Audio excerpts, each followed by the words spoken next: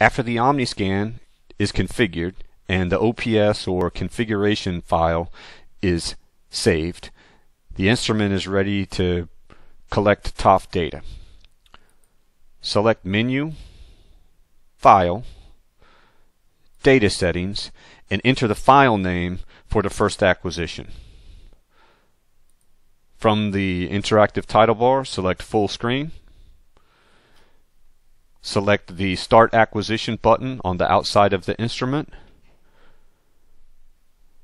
This will preset the encoder to the desired position and clear the B-scan for the acquisition. Move the scanner to start the acquisition.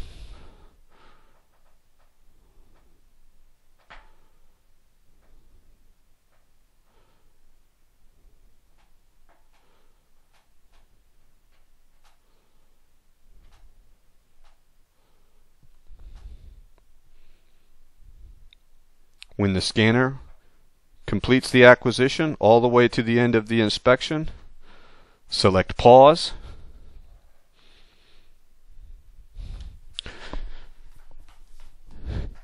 Ensure that no data was missed and the acquisition is acceptable, and select the File Save button on the instrument, and the data file is saved.